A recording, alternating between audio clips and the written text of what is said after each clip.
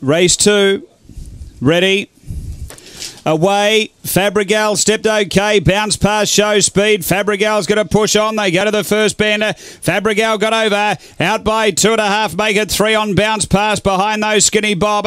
Next is Paddy McBain, and then came Ruta Rose, then Alinga Val, and last of all is Airball, but it's Fabregal out by 5 or 6 here over bounce pass. Then Paddy McBain, the others headed by Ruta Rose, but on the turn it's all Fabregal, well clear. Paddy McBain trying to get to second, but Fabregal won it well.